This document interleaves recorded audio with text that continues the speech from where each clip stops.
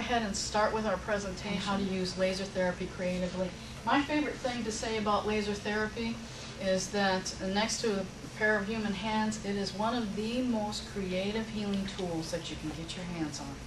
It is just unlimited to the potential of laser therapy in terms of what you want to do. What inspired me to make these classes happen is actually I got angry.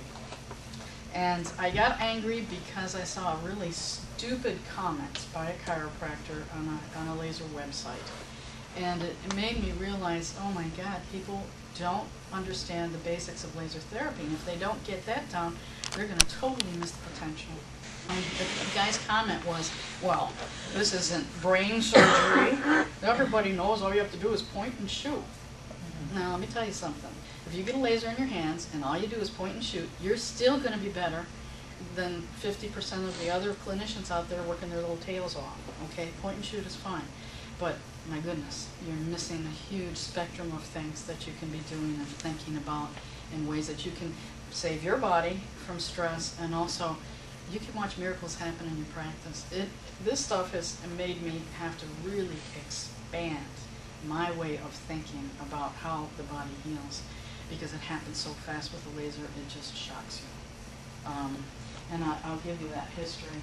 I have a patient that you will be meeting tomorrow, and he is going to, his name is Jason. Jason is a traumatic brain injury patient, okay, 10 years. He's been in a wheelchair, tetraplegic, his hand was all locked up, his legs were all, you know, the scissors crossing of the paralysis. It was my experience with Jason that made me realize how important it was to do laser therapy for everybody, okay? Because what I did with Jason is I got his arm unfolding, I got his hand opened up, and I got his legs unfolded, I got the ankle so that I could adjust it, I got the other leg open and moving, and these were joints that everybody thought were fused. And I did that. How long do you think it took me to do that? Give me a guess. Now this is a fully paralyzed patient. Couple weeks to a month. Couple weeks to a month. I did that in one session. It happened in my hands, and I was so freaked out when I saw his arms and hands unfolding that I just couldn't believe what I was seeing. His family members stay in the room usually with him. They couldn't talk about it for 2 weeks. They simply couldn't even discuss it because what they had seen was almost incomprehensible. So this really is going to shift our paradigm in terms of what is possible. You know, innate, when we talk about, as chiropractors, when we talk about innate, and we talk about accessing the nervous system, and that we expect to see instant healing, and we do that sometimes with chiropractic, but with laser therapy you're going to see it consistently. And what you have to do is stop limiting yourself, because the body has unlimited potential in healing. I'm going to show you why laser therapy works, okay? Did that stay with him? It stayed with him, and then gradually he pulled up, and now he came back out. We got him moving like this, but I didn't realize what I was seeing. I didn't understand how I had done it. It was really one of those intuitive things. What inspired that was that his family came to me, and they said, we want to be able to get his shoes on better, we want him to be able to stand, and the doctors are telling us the only thing they can do is, are you ready for this inspiration? Sever the tendons. And I said, I am not going to let that happen. Just wait. And I was determined to find something. I grabbed a homeopathic, put it in his hand, and I started just going for what my intuition said, and he opened up. Now I understand what I did. Isn't that crazy? Now I understand what I did in those moments, and I'm going to be able to share it with you. I'm going to be able to demonstrate it with you, and wait till you see Jason now. Jason is now taking that paralyzed leg, and he's bending it on his own. It's pretty cool. I spoke with his personal PT, who's a very creative physical therapist, and has been doing water therapy with him. She said, you know, he's talking about being cold. His autonomic system's kicking in. He's never talked about being cold before. And his trunk, he can do more things with his trunk flexion, and you know, it's just phenomenal to watch Jason recuperate. So we're going to be talking about research, and I hope you might consider joining us in this research for stroke and paralysis and TBI patients. I have a very, very personal interest and helping patients with stroke and traumatic brain injuries. I've recuperated from my own traumatic brain injury back when nobody understood what a mild concussion could do, and that's how I became a craniosacral therapist. And I've watched my mother go through trying to rehab from stroke with all the things that I look at now and know they're so limited, and there's so much more we can do with stroke. We had, Tasha was in the room, we had a patient, we had 3 strokes come in, dismissed from the hospital to us. And this guy was a goner. I'm telling you, he wasn't even aware of what was going on in the room. There's no way he was going to be able to move. I mean, he had a lot of assistance getting on the table. In one session, he started to open up his hand. He looked up, he was blinking, trying to watch what was going on, and he was really starting to come out of it. So we'll talk about some of those things, but let's go ahead and get our foundation going here. And I can tell you that laser physics is phenomenally complicated. Phenomenally complicated, depending on the depth that you want to go to. And when you attend the seminars on laser therapy that are technical seminars, right now the state of laser conversation is only about the physics and about the molecular research aspect of it. Unfortunately, there are very few people who are looking at it from a clinical point of view. So there'll be like 3, well, I just returned from the seminar in Hawaii on laser photobiomodulation, and there's just 2, this is an American seminar, there were 2 chiropractors, American chiropractors there. Everybody else they were all research scientists. So what I decided is I had to try to figure out a way to break all this stuff down, and so I'm going to do my best with it, okay? And what most people don't realize is that actually in the beginning, Albert Einstein gave us the concept that led us to laser therapy. So I put here in the beginning, and his quote was, "A splendid light has dawned on me." I thought that was very appropriate. It was over 100 years ago. Einstein won the Nobel Prize for the first major paper. What do you think it was? What won him the Nobel Prize was his theory on electromagnetism in relation to light. And so he authored that in his spare time as an examiner, as a bureaucrat in the Swiss Patent Office. Okay, he developed the concept of light amplification of stimulated emissions radiation. His postulation of photon-stimulated emissions created the groundwork for the invention of the laser. He was the one who looked at things from a different perspective. He described how light could appear to behave as both a wave and a stream of particles, and that became the foundation for quantum physics. Waves and particles, that's what laser light is, okay? It is electromagnetism as a photon. Now we know about electromagnetism where you put a TENS unit on and stuff like that, right? But with light, we're talking about photon units, and they have very interesting properties, and it's what takes us that extra distance. By the way, do you know about Einstein's brain? You know what happened with Einstein's brain? It got stored in a box under a table, and a professor from Princeton, they took it out of his brain. He had permission to keep it, but he literally kept it in a box. And very few people had access to studying it because, of course, everybody wanted to know why he was so smart. They had, finally, they tracked it down, and they had several teams of doctors look at it and say, well, it weighs the same as everybody else's. That's not what made him a genius. Well, it's this and that. That's not what made him a genius. Finally, somebody looked at it and realized he didn't have the fissure, the Sylvan fissure. So he had a way of communicating in his brain between the different lobes that was much more rapid. And in fact, because of the absence of the Sylvan fissure, he didn't speak until he was like 5. And he had a lot of difficulties verbally with that. But that was a source of his genius. What happened first was not the laser. What happened first was the microwave oven, okay? The maser. In 1954, a $30,000 government grant led to the development of the maser. And that's an astronomical amount of money back in the 50s, okay? And they soon dubbed it Means of Acquiring Support for Expensive Research. That became the acronym. It was a failure. It was supposed to help World War II and with radar detection. That's where that information came out of. was a failure in terms of radar, but eventually it led to the development of microwave oven, and more importantly, it led to the development of the laser itself. Now, I'm from Buffalo, New York, if you haven't noticed the accent, okay? And I can tell you that Bell Aeronautic Laboratory was the coolest thing happening in my childhood. It influenced my entire community. The entire city was impacted, not just economically. It brought us to a whole level of thinking. And so one of the first things that happened is when they hired Arthur Shallow to experiment with light, he brought his brother-in-law in, and they theorized. They had the room with Bell Aeronautics to theorize how to make a laser. Unfortunately for those guys, they didn't make the first one, okay? The first one was developed by Dr. Mayman and the Hughes Aeronautical Laboratories, and he created the Ruby laser. But they didn't know what the heck to do with it. So initially it was called an invention looking for a job.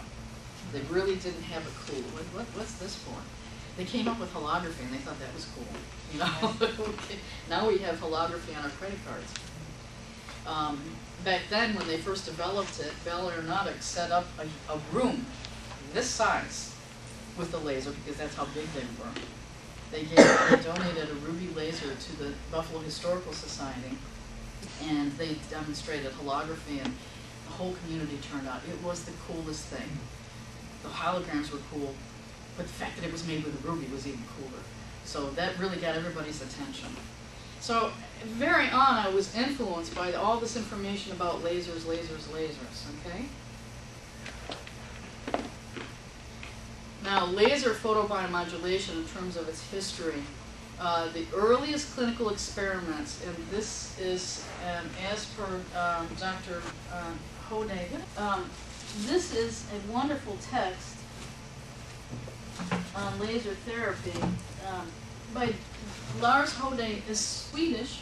The Swedish Medical Society is phenomenal, absolutely phenomenal as a resource of information, and very helpful. And later on, Lars is giving permission. We're going to see a presentation by that he put together on dosage.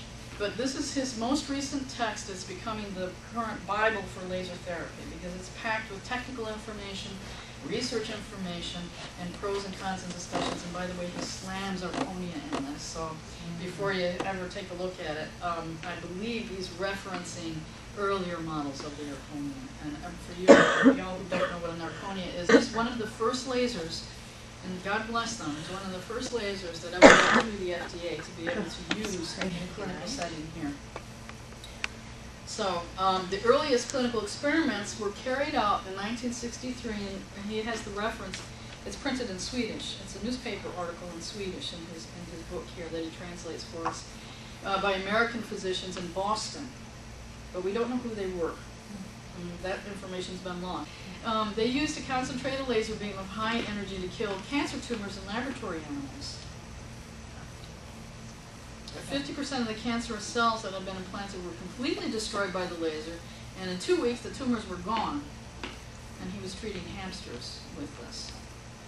That's phenomenal. That's absolutely phenomenal. But it inspired the next person, and this is Dr. Henri Meister. And in 1966, we'll see a photograph of him a little bit later. He was Hungarian. And God bless the Hungarians. I was a Hungarian physician who introduced me to laser therapy, and it's because she knew Dr. Meister. Okay?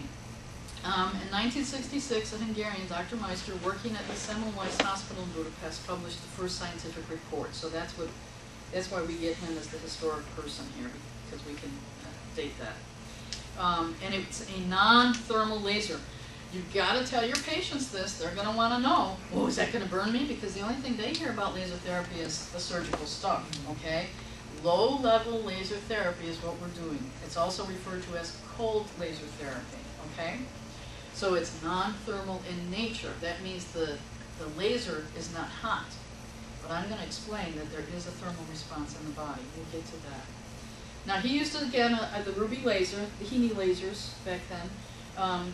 Were also becoming into invention. And he stimulated the skin of a rat, and it was really not a very remarkable study. What he was looking for is to see if he could induce cancer. Okay? So the next question is laser therapy safe? So his question was, can I make this be cancerous? Instead, he healed where he had shaved these mices, and there's pictures in here if you'd like to see them, and it regrew the hair real fast compared to the other one. So he said, oh, what else can we do? And he really began intense research in the field. Unfortunately, Hungary was an Eastern Bloc country. Remember the Iron Curtain?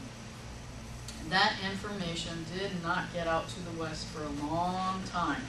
I lived in Buffalo, which is a community of, it's multi-ethnic, and it's a community of refugees at that time. And so I was able to get different levels and different types of information. So when I met Marika van Vitsai, who was a Hungarian naturopath, and I knew that she had crawled from under those horrible fences and what she had gone through to get to the United States. And she sat down and said, I want to talk to you about something. I knew that this woman was going to give me some information because she had gone through a lot to get into this country, and she was a woman of courage. And in fact, she was a woman of courage, and it showed in what she was doing clinically. Because, you know, in the early years, to be doing laser therapy without FDA approval, that's something that, you know, was kind of dicey, you know. We really didn't have a way to know what we were doing or anything like that. And she was doing it. She knew from her Hungarian counterparts what it could do. She was in one of my first craniosacral classes. She took me aside and she said, Dr. Keppel, I want to have a drink. We have to talk. You know, with that beautiful Zsa Gabor accent. And over something not very alcoholic at all, we sat and talked for hours, and she shared with me that she was curing basal cell carcinoma with laser therapy. And I'd never heard of it. And I'd heard of laser, but I'd never heard of using it clinically. And so from that conversation, a few weeks later, my dog had developed perianal fistulas, which is terminal at that time. This is back in the early 80s.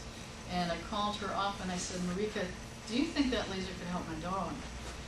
She said, oh yes, darling, just come, bring your dog. So she put me up with a very sick dog, and we did a series of laser treatments that brought that dog healed that dog so rapidly that I was just amazed. And I thought, you know, I can't not work with this. And I began exploring the laser for myself. I treated my dog, began healing my dog, extended the life of that dog by 5 years using laser therapy.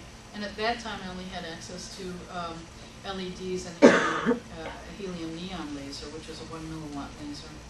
And they were tremendous. But I took those parameters, what I had to work with, and I developed as many ways of working with laser therapy as I could put together. So you're going to get 20 years of it, okay? Okay, this has a potential to address many public health issues in a way that's non-invasive, it's inexpensive, and I'll show you how to make it inexpensive, and it's effective, okay? Look at this. Oops. Now think about this in the terms of the parameters of what the other part of our counterpart of healthcare professionals are doing. Mistakes such as irradiating the wrong limb, using the wrong dose, frequency, or wavelength do not lead to morbidity, will not disable the patient. They may lessen the positive effects and therefore the speed of recovery, but you're not going to harm anyone. And if you want to know what's going on in terms of risk management, we have a specialist, but she didn't talk about her background in risk management. Tasha was a risk management person with Emory. And I want you to know she's got some stories for you, okay? So when we talk about risk management with laser therapy, there's only one thing that you want to be concerned about, and that's exposure to the eyes, direct exposure to the eyes. And we'll talk about that at length as we get more into doing the treatments, okay? Now, in 1960, we had the development of the first commercial lasers, and that was, as I mentioned, the helium neon laser. They're low power, 0.05 to 2 milliwatts. Now that's 0.05. You all have a handheld laser diode in front of you that we'll be working with, which is a 5 milliwatt laser, give or take, okay? So a huge difference in the potential that you can do just with that little laser diode. The Heenies, I had a Heenie, it was plugged in, and I had to really figure out how I was going to reach body parts because my plug It was wasn't the right heavy way and all too. that Your stuff. arm got tired Yeah, before it the was- therapy. Yeah, it was awkward to use. It was very large, and because helium neon was made, it's a tube laser, and I was running through an airport trying to catch a plane on my way to a seminar, and the thing broke. And it was devastating. So there I was without helium neon laser. The gallium arsenide lasers were produced in the 80s, and the GAIA's lasers, that's a 500 to 1,000 milliwatt. We won't be working at that power ever in this class. There's different parameters for that, and they were introduced in the 90s. I think, is that what they do for surgery?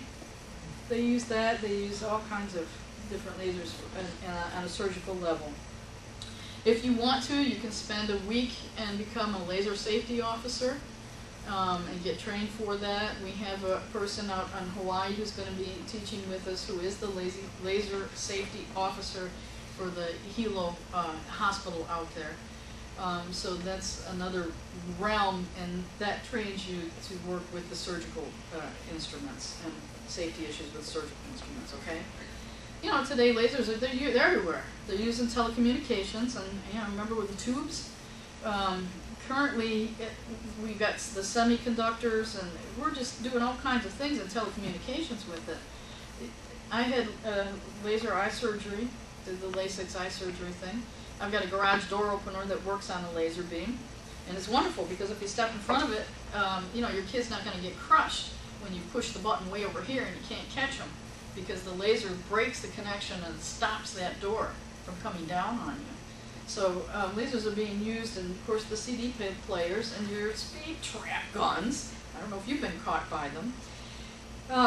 And the people, I live in Madison. It's a very small town. There's 2 places where you can get your groceries. And they all think I'm quite crazy because I think nothing of telling these young men and young ladies at the checkout, honey, if you get a paper cut, put your hand in front of that thing and just let it scan you, because it'll take the pain away and it'll heal you. And they look at me. So now the EPA measures environmental toxins from a cloud of smoke using laser technology. And Dr. Jeff Jordan, who's a PhD from the University of Buffalo, he's now at NASA Langley Research Center, and he's developed a method for reducing smokestack emissions by 95%. Have you seen the recent articles about how bad the ozone layer and the polar ice cap is getting? Horrible. Absolutely horrible. So hopefully the technology that he has created will slow this down and possibly literally save the Earth. Dr. Jeff Jordan happens to be my nephew. Wow. So we have access to a lot of wonderful information through Jeff. And he's just brilliant. He just won the highest prize for scientific achievement that you can as a young scientist. The only next thing for him to win would be the Nobel Prize. And they pulled him off the Mars project to do this research. So he might wind up back doing things with Mars again, where he was supposed to invent, they were looking for a way to invent water, but that's classified information, so anybody in this room now, I'm going to have to tell you, can't leave with that information. Okay. Look, lasers happen naturally. People don't realize that. Lasers happen naturally. This was an incredible phenomenon when they first discovered it. And guess who did that research? The Russians. The Russians, ever since Meister began his initial stuff, the Russians have been all over laser therapy. In Russia, they currently have, and I have the most recent research from Russia, thank God I just got it the other week. But in Russia, they have whole clinics devoted to nothing but laser therapy. That's how advanced they are, and that's how all over this they are. Why? Because they don't have the money for the pharmaceuticals.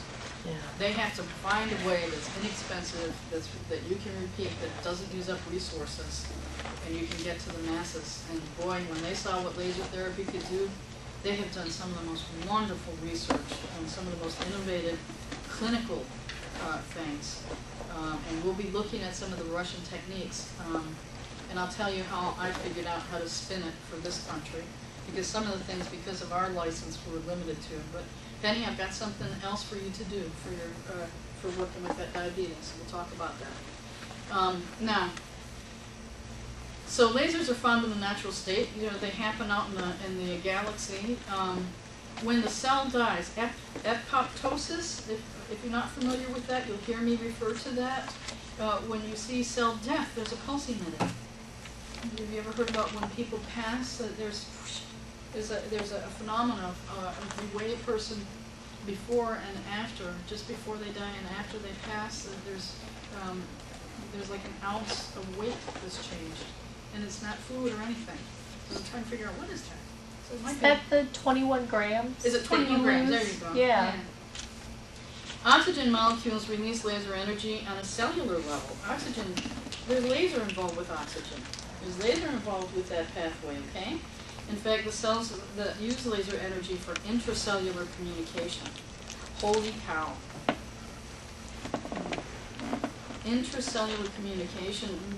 We're going to be a therapist doing intercellular communication here using lasers. Oh my God, wait till you see what we can do with that. The sun's rays cause a seed to sprout through DNA and RNA changes.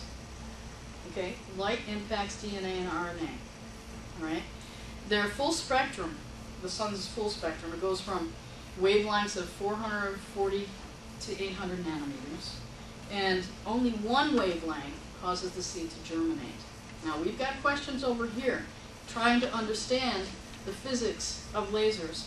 Wavelength is a key to understanding that. If you want to figure out what laser, how to use it, and when, you've got to understand what a wavelength is, okay? It's an acronym for light amplification and stimulated emissions, and they're amplifiers of light, okay? But more important, they amplify and create a single wavelength, and it's a coherent, tightly packed beam. The single wavelength makes it pure, so it'll be in the light spectrum, it'll be red or it'll be blue. The coherence is what gives you the oomph. It makes a huge difference in laser therapy. The fact that lasers are coherent is the difference between lasers and LEDs. LED light is like shining a red light on a patient, okay? Same difference. You're just taking a regular red light. And I use this. I have an autistic patient that I've had her mother just putting a red light bulb in her room now. Okay, they used a red dyed cloth over windows to recuperate Abraham Lincoln from smallpox. His son died, which was a source of Lincoln's chronic depression. But they were back then. They were looking at and trying to figure out. And by the way, Lincoln's personal physician was not American; he was a German. So you see, all this stuff is coming together. The impact of European science. So a flute, is a sound resonator, and it can shatter glass because it can remake and make a pure tone. And with a laser, you get a compartment that bounces beams back and forth. That's what amplifies the beam. And when they shoot it back out, what you get is a pure single wavelength, and you get a coherent wavelength, which means it's concentrated. Look what I can do. Okay, fabulous cat toy. I can't do that with a flashlight, so I can't illuminate the room, but I can take and tightly pack that bundle of light. That is an intense bundle of light, incredible amount of energy, and I can feed that energy to the body. And watch what happens when you feed that kind of concentrated photon energy to the body. It's absolutely nothing short of miraculous. I'm going to play with this, okay? So, now we have our laser light pen. This is not FDA approved to use on the body, okay? However, what I do with my patients is I point to the place that they have an owie, and I use it as a pointer on their body, and I say, look, see, it hurts there, doesn't it? We're going to take that pain away. That's how you can explain it if you wind up using this, okay? It's not FDA approved to use physically on the body. Now, here's the problem. We'll talk about refraction in a minute. Here's the problem with the FDA and what's happened in our country, is the FDA is very careful about what we do and what we don't do with, drugs and everything. Lasers, the development of lasers in this country has been limited because of the FDA. Erconia was the first one to get the FDA to say, oh, okay, yes, you can use it for, and they got it through after about $250,000 worth of investment, to be able to use for specific things. So now what you see is different brands of lasers will be used for specific things. So for example, we're going to have lasers that are cleared by the FDA for veterinary medicine. We've got lasers that are cleared for use only on the carpal tunnel syndromes, only on the wrist. And so you're limited. When you get something that comes to you from a manufacturer, they're going to say, this is FDA approved for this. What I'm going to do is I'm going to say, yes, and it's great for that, but guess what? Don't treat yourself. But guess what? You can use it for so many other things, and so we'll show you that. I had a long discussion with the manufacturer, and I said, okay, what's going on with the FDA?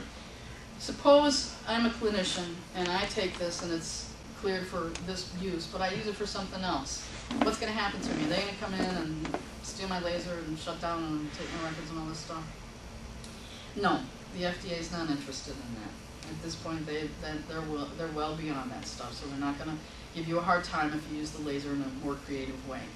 However, some of the lasers, because there are very few lasers that are on the market now, okay? And some of the lasers that are coming in are still under investigational use. That means they're trying to broaden ways for it to be used. So our clinic is going to be working with a particular laser, and what we're going to do is a stroke study. And we're going to try to broaden the parameters, so now people can say, oh, okay, you can use it in paralysis, okay? And that's the kind of stuff that I hope you will all be joining us in doing. I hope that you'll take this, that you'll join us, go to an institutional review board, get yourself registered, and get involved with some of this laser research so we can unlock this incredibly wonderful tool and get it so that doctors can use it for all the different parameters that I'm going to show you can use it for, okay? So wavelengths travel slower in different media. So now what we have to find out is, okay, I'm shining this on the body, it's going to hit the skin, then it's going to hit the interstitial tissue. If I'm shining it on a place that's got fluid, now it's going to hit water, then it's going to hit a muscle, then it's going to hit a bone. Right? What laser do I use? What are you trying to treat? Let's take a look at light refraction and talk about that. Different wavelengths travel at different speeds in the same media. There's different depths of penetration depending on the wavelength. Wavelengths are measured in nanometers. This is going to be, and you can read it, this will be like a 630 nanometer laser here. Okay, it's red. It's in that spectrum of light. It's red. The infrared, that's down here. That's considered low. And infrared is 830 nanometers, and you're not going to see it end off. It's not even visible anymore at that rate. Okay? Well, what's the difference? When light passes from one medium to another, it's changing speed, it's deflection, it's causing refraction. Laser light is coherent. When it refracts, it causes speckling. Grab your lasers. Got a laser? Got it? Want to borrow one? Watch this. Turn to somebody next to you and grab their fingernail and do it on yourself. If you don't have somebody next to you, take your laser and shine it on a fingernail. And I want you to tell me what you see. Once you've shined it on a fingernail, shine it on another type of tissue. I don't care where on the hand you do it. Is that working? I'll switch with you. See what it's doing? Do you see the speckles if you get off the fingernail? And then interesting, now do it on the rest of the skin. Move it over. Okay? This is a demonstration of refraction. You will not get that with a non-coherent LED. That is very specific to lasers. And what's happening there is it's hitting something that's refractive. It's refractive. Muscles are refractive. Blood is absorbing. Whatever that word would be, okay? So, at measuring things. Okay, so laser light, it's coherent, it's coherent, it's coherent. And it refracts, it's got the speckling. That's what makes it. And it's a powerful bundle of energy. Just absolutely fabulous bundle of energy. Here it is, wavelength and frequency. Light is a disturbance of electric and magnetic fields. Okay, they travel in the form of a wave. That's what light is. That's what a photon is. It's electromagnetic. It's electromagnetic. It's magnet. It's electric. It has those impacts on the body. That's real significant, guys. And I'm going to tell you that it's significant to the extent that y'all have to pay attention when you're the therapist doing certain things so that you don't get too much electromagnetic exposure yourself. I'm not talking about your eyes. Okay? Have you ever used those little trigger point thingies that you click? Oh, they're horrible. Oh, Remember what I'm talking about? They clicked. It was the first, hand tool. The Everybody sparker. would buy. Huh? Sparker. Oh, they sparked. Oh, I hated them. They weren't grounded. They weren't grounded, so you want to be grounding yourself. Okay? I worked with wonderful kinesiologist, Dr. Samuels. I worked in her office when I first got in practice, and she came to me one day. She was using those things. She loved that thing. She said, "Oh my God, my heart. Well, you have to help me. My heart, I'm having heart arrhythmias. It's tachycardia." She was in distress. I was like, "Okay, do we take you to the hospital or what do we do?" Well, I did some things to resolve it, but what I then realized was like, Carol, you're grounding yourself here. Because if you touch the patient, you do the zapper, you're going to ground yourself. Remember, lasers are electromagnetic, so if you're doing a lot of laser work and you're touching the patient, and I will be teaching you to monitor the patient, but you got to be careful that you don't get too much exposure. Nobody's going to be telling you that stuff. That came from 20 years of working with that, okay? The wavelength of any wave is the distance from the top of one wave to the top of the next wave. I'll draw you a picture on that if you need a picture. And the frequency is the number of times a wave appears per second at one place, okay? Again, the infrared is about 830 nanometers. They're locking onto that. Remember, there's a certain wavelength that makes seeds sprout, right? And I look so hard. If anybody can find what that wavelength is, I want to know what it is, but I'll bet you it's in the red spectrum. But the infrared at 830, it's a short wavelength, and it's real high energy. So the bigger the number of nanometers, the higher the energy you're going to get, the shorter the wavelength you're going to get. What that means is you've got a laser that's going to penetrate the body farther. Whoop! It's going to go deeper. Okay? It's going to go right through that epidural layer. Problem is that when you get that high, sometimes what you might do is inhibit some things that are happening. So lasers can inhibit as well as stimulate. So if you get an 830 nanometer laser and you decide you want to do wound healing with that, you probably get okay results for the bottom layers, but you won't see as fast results for the top layers. In fact, you might inhibit the healing of that. So you got to think when you're thinking wound healings. We'll discuss that. All right. Now, a 630 nanometer is visible, but it's not penetrating.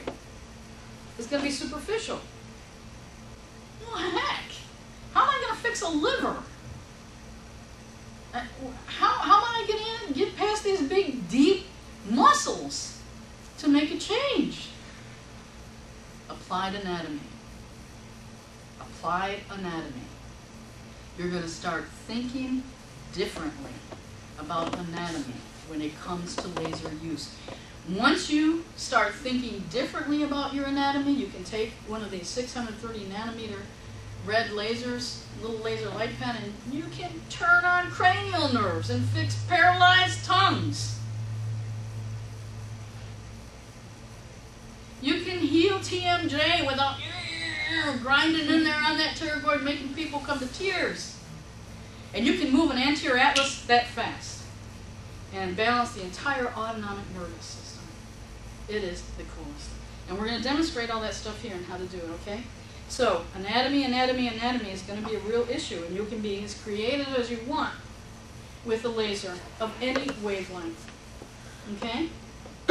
Now, we use X-rays as chiropractors, and they're a good example of a high-frequency wavelength. We know that X-rays can be used also to destroy tissue.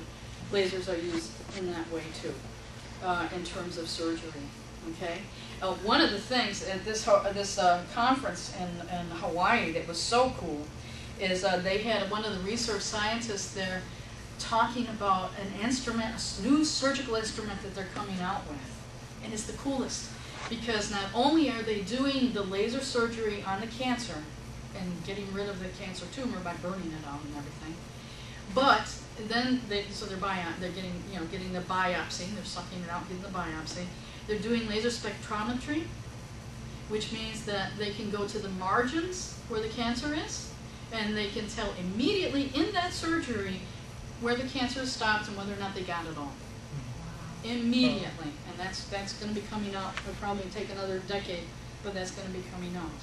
And those are the types of principles that my nephew used when he was working with lasers and to figure out smokestack emissions and how to deal with that. It's that type of information. Now, radio wavelengths. Everybody got their cell phones? Who's wearing them? Oh, good. Good. I didn't want to have to, bring you guys up and out of it, but I want you to know that when I first got I did not want a cell phone. I fought getting a cell phone. And when I did go to the store finally to get a cell phone, I said to the kid that was there, and he was in his 20s, really nice kid. And he'd been working in that store for a number of years. And I said, look, I do not want one of these things where everything's packed in it and I got to hold it up to my ear, because radio frequency, when you hold it up to your head and you do that repeatedly, it's inducing tumors, brain tumors. The kid looked at me. I mean, he got pale. And he turned to me, he looked at me, he said, really? I said, well, yeah, what's the matter? He turned around and he showed me this brand new fresh scar where he had just gotten brain surgery. And what did he do for a living but hold up and demonstrate radio frequencies all day long on his head? Okay? Pay attention to your cell phones. Tell your patients to pay attention to their cell phones. Don't wear a cell phone over the heart. And I want to do a little test maybe later on and see what the heart rate variability instrument that we have might show between a cell phone being turned on. Okay? So radio wavelengths are an example, again, of the same type of stuff. Okay, now think about what I just said. Why? There's a clinical setting. You got to make choices. Why is a red laser at 630 nanometers used to treat acute conditions? And can you read the infrared statement? But an infrared laser is used to treat chronic conditions. Any ideas? Okay. Used to treat acute versus used to treat chronic. Okay, so think about this as we're working. In general, red lasers are used for acute. In general. Here's your wavelengths, and looking at it in relation to color. Okay, just in terms of color. Okay, look at what you're wearing for color. Because look, you can influence your body with what you wear. Remember I said the sunlight coming through? Dr. Kogel, down in Texas, a medical doctor who's very innovative, he has his patients wearing different colored glasses as he does a treatment. I can bring in a set and you can play with them. Actually, he'll be at my office tomorrow, and so you'll see these glasses and you can experiment with the glasses. Okay, so if you choose, and look what I got on today here, as much as possible every color that I could find for the light spectrum, okay? Just to keep your energy up and keep you going, all right? So orange is a low level, red is lower than orange. Green, we've now got green lasers, we've got blue lasers, we have a blue laser here. Is that LED? That's LED though, isn't it, David? Yeah. Yeah, we've got a blue LED here. And violet, and that takes you into the infrared where whoop, you're off the spectrum, you can't see it anymore. Now you do have this, I think you have this graph in your book, in your notes. Now. Well, your last statement isn't true. I'm sorry, what did you say? Infrared starts about 700 and then goes to the 900 Oh, and above. you know what? Actually, thank you. Actually, there will be infrared radiation emitted from anything where there's heat involved. Isn't that interesting? Anything, and that means your toaster will be emitted infrared light. Dr. Rigau, who is Josefa Rigau, who is a medical doctor in Spain, in Barcelona, Spain, is doing tremendous things in laser research. She is a clinician, okay? And there's a difference between the pure scientists and the clinicians, and there's a huge gap between us because we don't speak the same technical language. And these guys over here are saying this is cool physics and this is cool research on a cellular level, but it's not getting translated into the clinical practice. Dr. Josefa has bridged that. She is a medical doctor, a practitioner. She no longer writes prescriptions, hasn't written prescriptions in years. All that she does is laser therapy. She started the first department of laser medicine in a medical school and in her community. And so now they're taking clinical questions and saying, okay, we're seeing this, now let's go back to the lab and research it. So she's finding out tremendous things and helping us profoundly with that. However, she also shared with me that a little, even when you have this, there'll be a little bit of infrared coming from it. So there's always just a little bit in that spectrum. So it might depend on how your red lasers are tuned or what the source is as to how much infrared, but you get a little infrared. It's not the same as having a pure infrared wavelength, okay? These are the kinds of things you can do with laser therapy. This is just a small list of it, okay? Angiogenesis.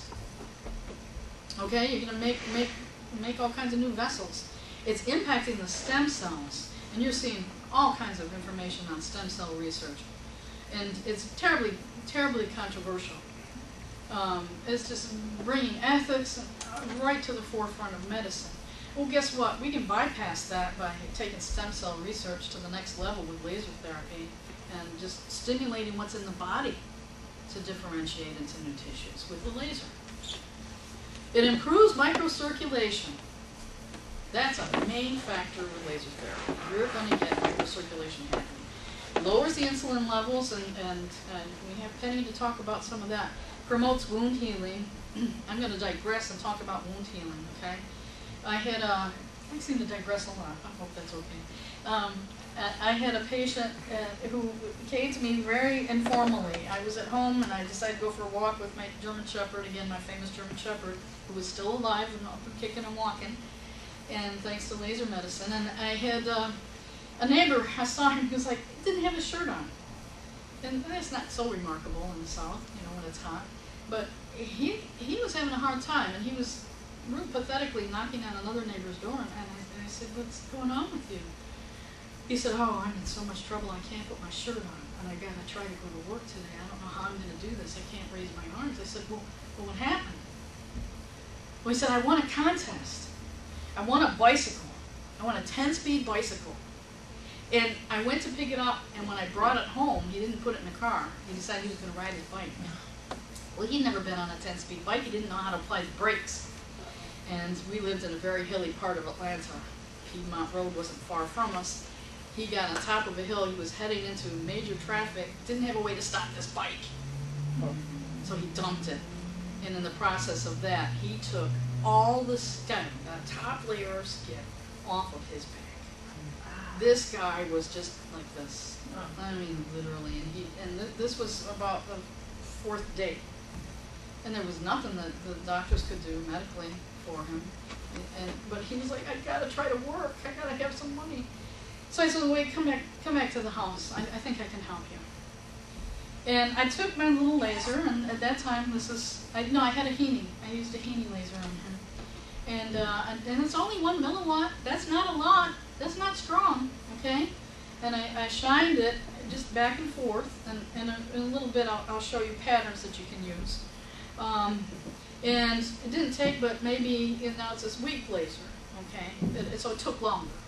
But it took maybe a full 8 minutes. But in that process, I watched that stuff scab. I watched it scab over. I watched a scan form in front of my eyes. I was like, this is so cool. You can watch the granulation happen in the wound. It gets glossy. That's the first stage of healing. That's the granulation. And then it starts to pull together. And then it starts to close. He left my office moving his arms and wearing a shirt. Didn't take even 10 minutes. Most of the time was spent talking.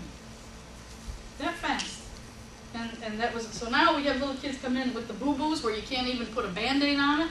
Say, well, okay, sit down, I'm going to fix it, and then you'll be able to touch it and move it. And you take that pain away, and oh, they just think you're a miracle worker. This is going to replace bandages.